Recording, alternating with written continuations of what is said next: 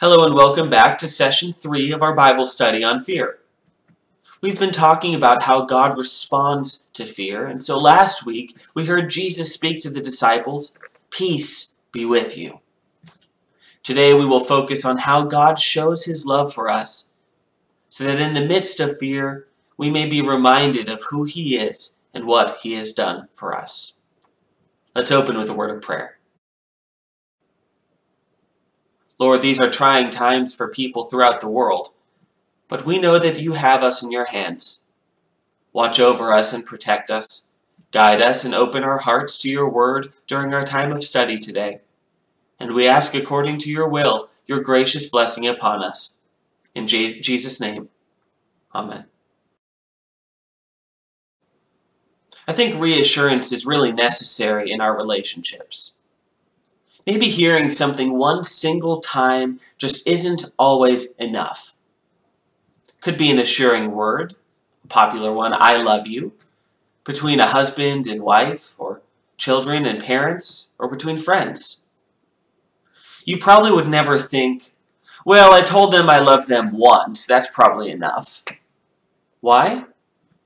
Because it's not something you say just one time. You don't ration it. It's something you say over and over again, reminding them and allowing that word to ring in their ears yet another time. People need assurance. And during trying times like these, when people are so afraid, I think we see that need even more. Trying times bring out our need. Maybe today it's a loved one that needs to hear a word of reassurance. Or maybe it's you.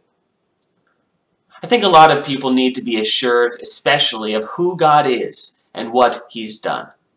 His love is present today as always, and as it always will be.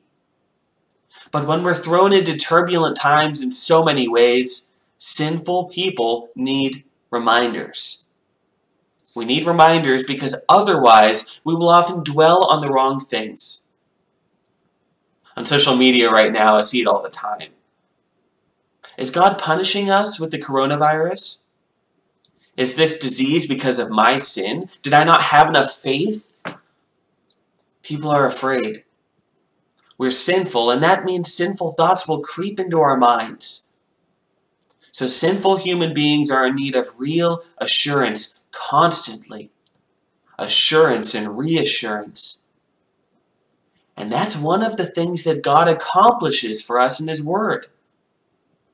He speaks His truth into our lives, truth about us, about who we are, about the world in which we live, and truth about Himself.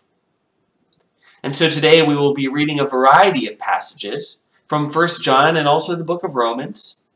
We're going to read a few scripture verses together, and I'll put a slide up with them all together on the screen.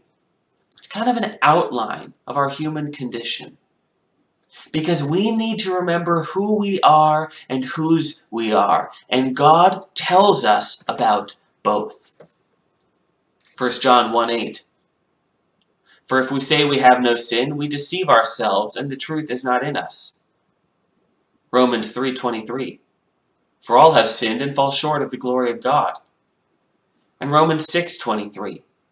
For the wages of sin is death. And Romans 8:36. As it is written, for your sake we are being killed all the day long. We are regarded as sheep to be slaughtered. So we're dead to sin. This truth is abundantly clear in Scripture. And I think it's even clear in our experiences every day.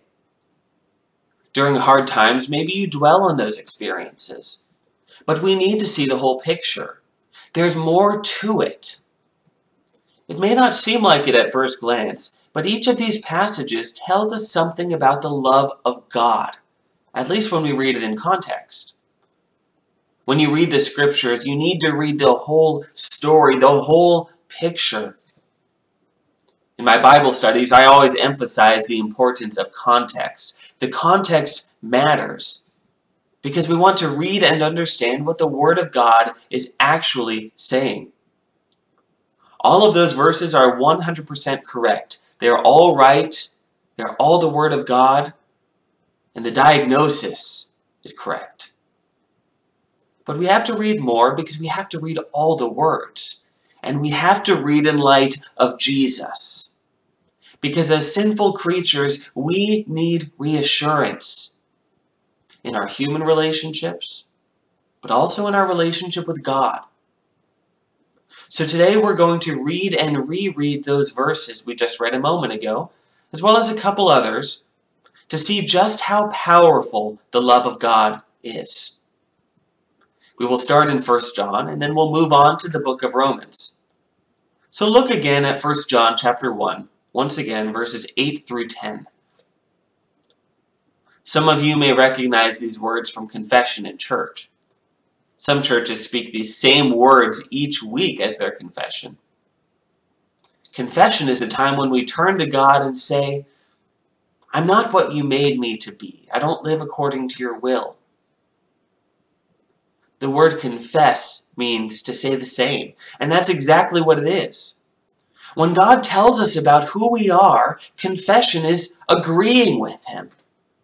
We say, you're right, God. And that goes both for our sinful condition and for our new life, our forgiveness, our salvation. We say the same thing because He's right. 1 John 1, verses 8 through 10, one verse at a time. If we say we have no sin, we deceive ourselves and the truth is not in us. So yes, but we don't stop there, right? We read on to verse 9. If we confess our sins, He is faithful and just to forgive us our sins and to cleanse us from all unrighteousness. Here's the result. Being in a relationship with God, which is an act of mercy to begin with, is a gracious thing. He didn't accept us because we're just so perfect or because we confess our sins so well. He gave us those words to say. He gave us those words of love and of reassurance, fully undeserved. And so yes, we say, God, I'm sinful. But He gives you better words to say. Forgiveness words. He says, you're forgiven. And you get to say that now too. Verse 10.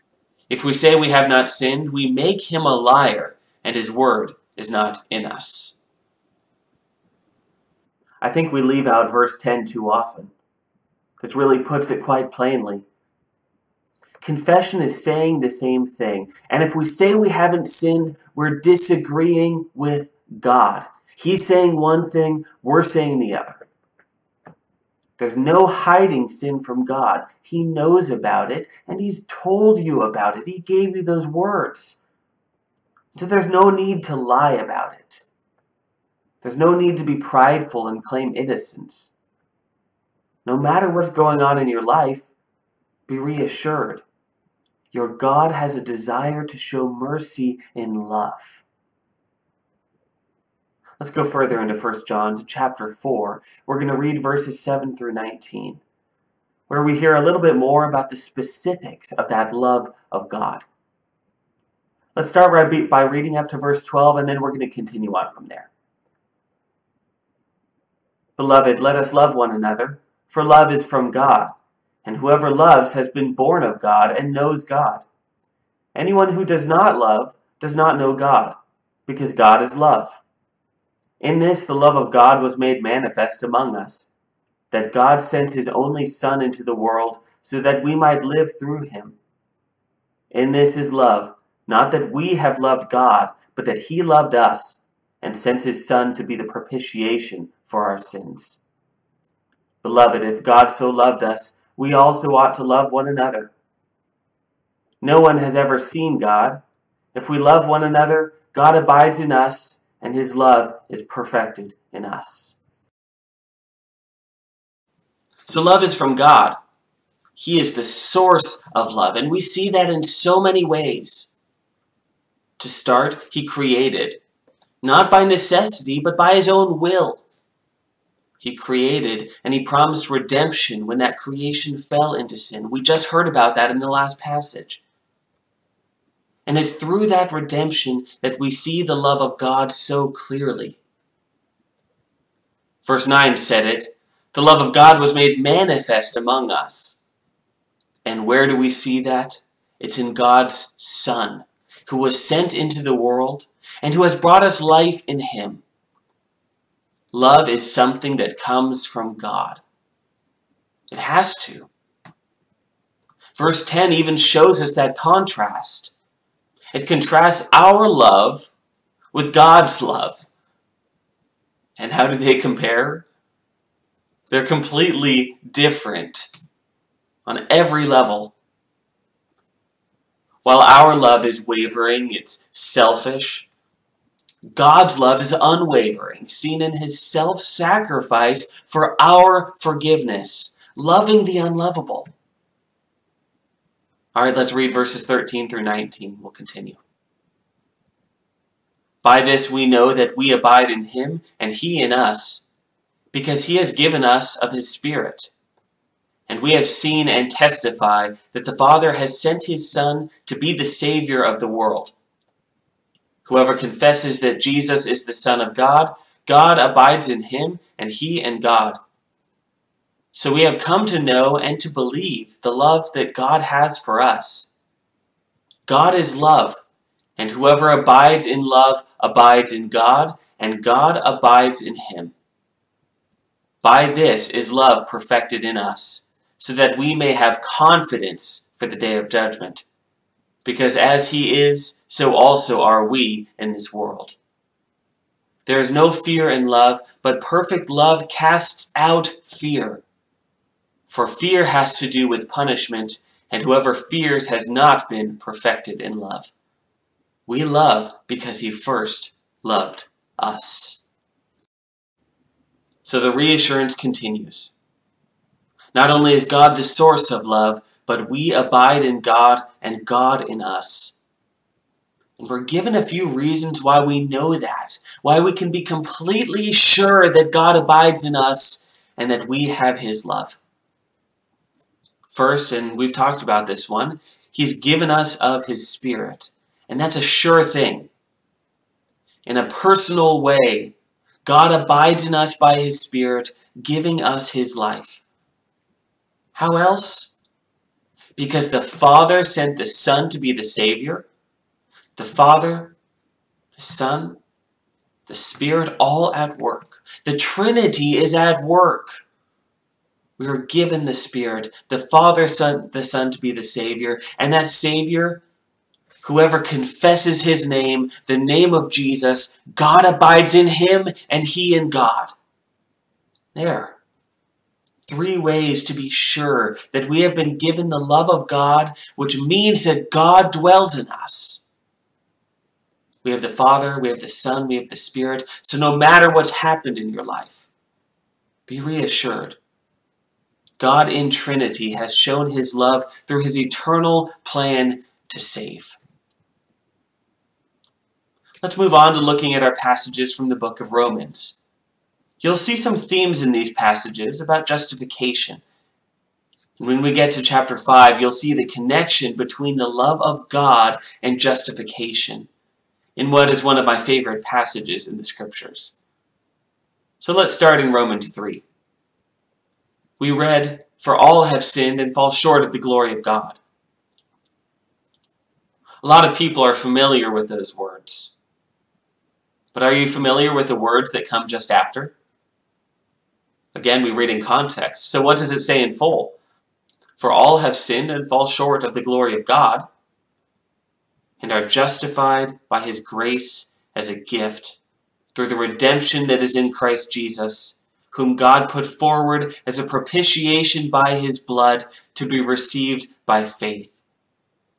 This was to show God's righteousness, because in His divine forbearance He had passed over former sins. It was to show His righteousness at the present time, so that He might be just and the justifier of the one who has faith in Jesus. For all have sinned and fall short of God's glory, but in order to remedy it, He's taken it upon Himself to resolve the problem Himself. All have sinned and fall short, but they are justified by grace. To be justified means to be made righteous, or to be made right with God. It's about that relationship being repaired. The saving act of God in the life of a sinner. That means you are justified. And that hasn't changed. You were made and declared righteous with God, even though you've fallen short on your own. He has made us sinners righteous by grace. This is what grace looks like. And yes, we still sin. Yes, we have need to repent and confess, as we talked about earlier. But what is God's response? It's not to reject us. It's to show his love by justifying the sinner. He shows love to us. I think we need that reassurance sometimes. I think we hear something similar in Romans 6. After we hear the wages of sin is death, here's what we hear. For the wages of sin is death, but the free gift of God is eternal life in Christ Jesus our Lord.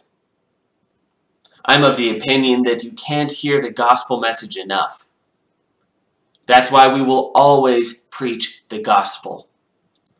The gospel tells us about the love of God. The love of God that really is amazing. It thrives in an inhospitable environment, as broken as it is. Look at it today. This world of sin, it was breached by the incarnate Son of God, the Savior. And so if you really want to see the depth of the love of God, where do you look? You look to the places he promises to show his love. So no matter what will happen in this life, be reassured. Jesus has restored your relationship with the Father, and you have been declared justified, righteous, and now you have eternal life in Christ Jesus. Let's move on and head to Romans chapter 5. This chapter contains some of my favorite scripture verses. People often go to John 3:16 to summarize the gospel, which is a fantastic passage. But throw Romans 5 in your bank of scriptures. It's a great way to express the love of God. Romans 5 verses 1 through 11. Therefore, since we have been justified by faith, we have peace with God through our Lord Jesus Christ. Through him we have also obtained access by faith into this grace in which we stand.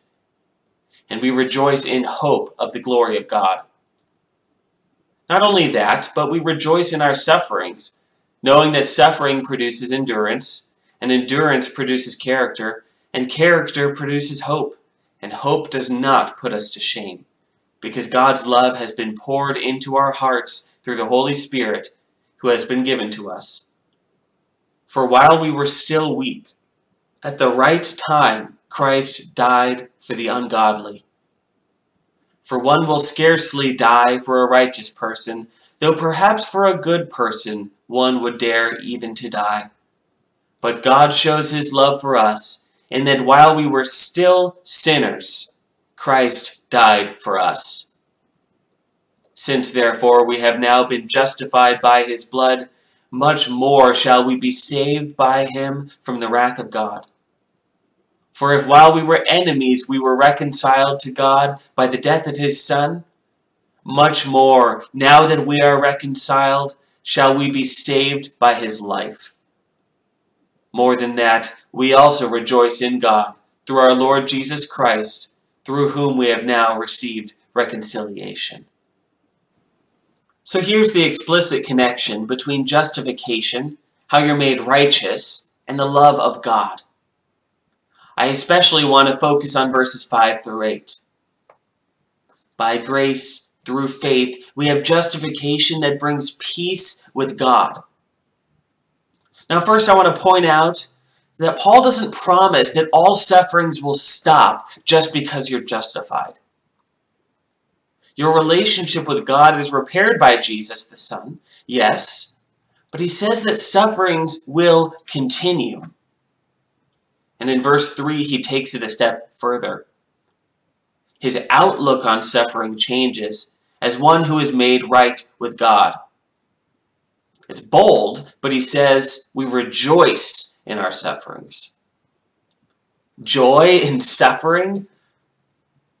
Now, I think Paul certainly doesn't like suffering, but his outlook has shifted. Justification changes things. Suffering produces endurance. Endurance produces character. Character produces hope. And hope doesn't put us to shame. Why? Because of the love of God poured into our hearts, that justification changes things. Now look at verses 6 through 8. I'd really encourage you to memorize these verses. God works through His Word, and in His Word He tells you about the love of God. He tells you that though we were still weak, even dead in sin, Christ died. And for whom did He die? He died for the ungodly. Not because we deserve it, not because we impress Him, but why? Because it was the right time. The right time for God to show His everlasting love, and He did. How does God show His love? Here's those verses. But God shows His love for us in that while we were still sinners, Christ died for us. Christ entered our world of death in order to die Himself, all on behalf of unrighteous people and to make us righteous. The love of God really is far different than our love. It's everlasting. It's love that is for all in Christ Jesus. So no matter the difficulty of whatever you're going through in life, be reassured of this. We see God's everlasting love for us in His self-sacrifice on the cross while we were still sinners. Now that brings us to our final passage for today from Romans chapter 8. You can turn to verses 31 through 39.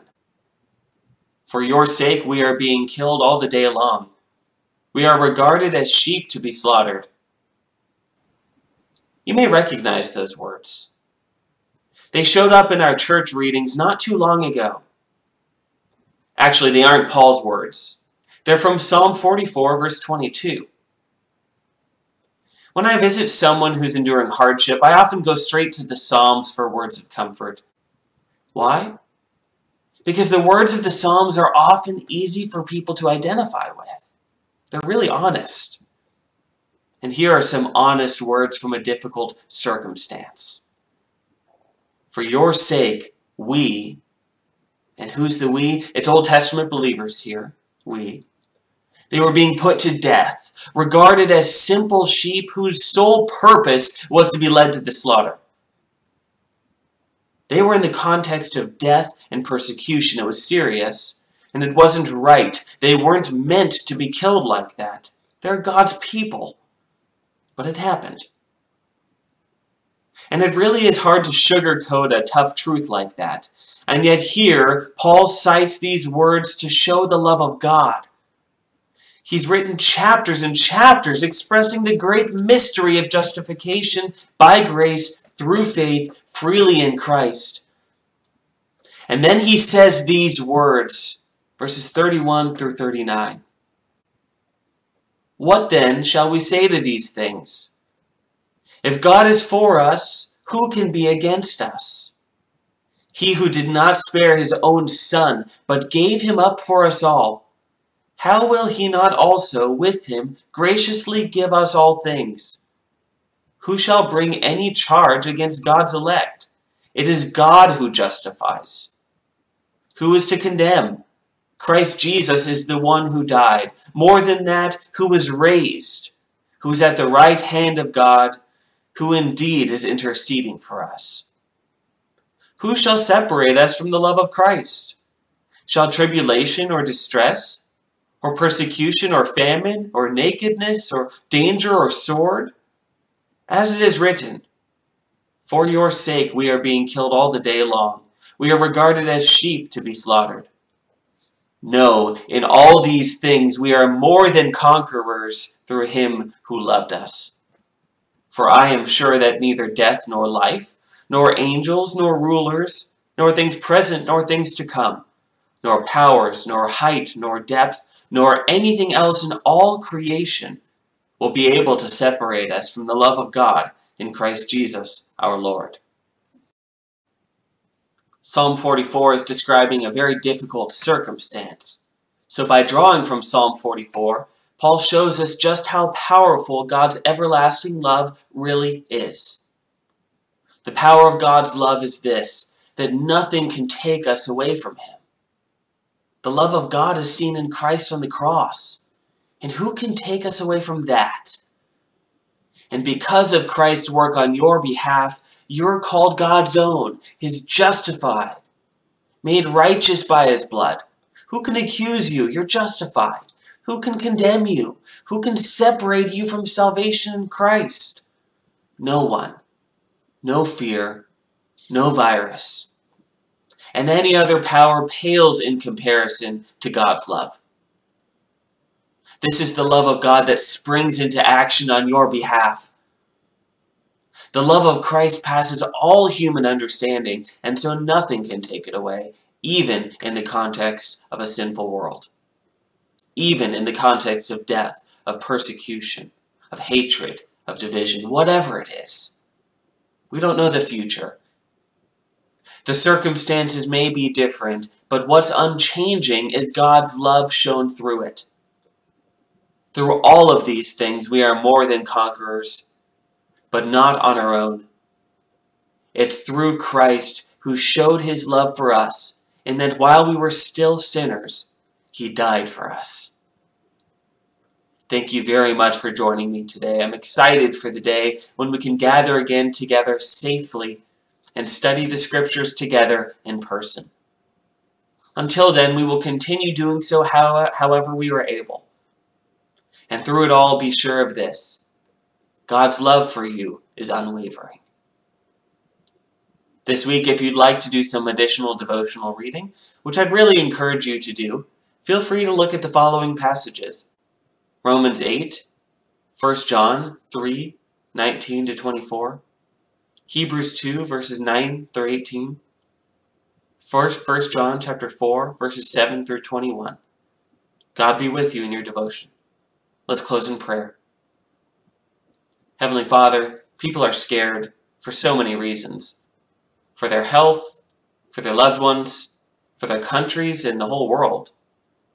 Lord, according to your will, bless all those serving us in their many vocations, including all medical personnel and all who work on behalf of the public, and all who are struggling with unemployment or underemployment.